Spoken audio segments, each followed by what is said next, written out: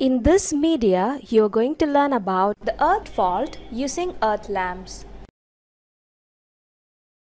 Assume that the earth lamp switch ELS is in off position. Now, the neutral of the star connected primaries of the three transformers is disconnected from the earth.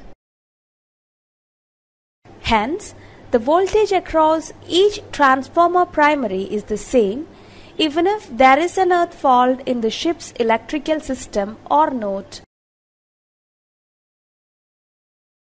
Hence, the three indicator lamps connected to the respective transformer secondaries burn at the same brightness.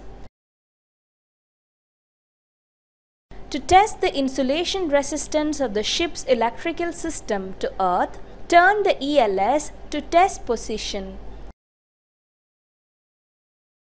Now, the neutral of the star connected primaries of the lamp transformers is connected to earth. Assume that there is an earth fault in phase R. The lamp R would be less brighter than the other two lamps B and Y. If it is a solid earth fault, the lamp R would go off totally. If there is no earth fault, all the lamps would continue to burn with same brightness. Thus, you have learned about the earth fault using earth lamps.